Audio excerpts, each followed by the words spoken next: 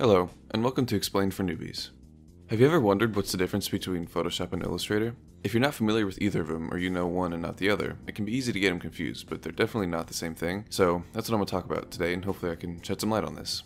We'll start by going over the most fundamental difference between the two, which is which type of image they're meant for editing.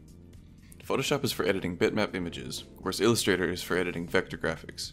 So what does that mean? Bitmap images are made of pixels, and vector graphics are made of smooth lines and curves. Bitmap images will have the file extension of .jpeg, .png, or .gif, where a vector graphic will have a .svg on it. So let me explain the pixels versus curves concept. If you take a bitmap image and zoom really far into it, you can see the actual pixels that make up the image. If you do the same thing with a vector graphic, you won't get pixels, just smooth curves. You can scale it up as much as you like, and you won't ever see that grid of colored squares. That's actually what SVG stands for, Scalable Vector Graphic. So what does that mean for Photoshop and Illustrator?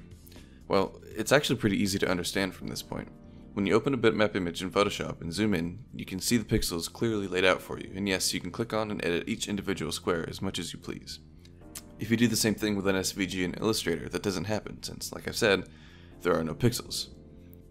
So these lines and curves I've been talking about are understood by Illustrator as something called paths.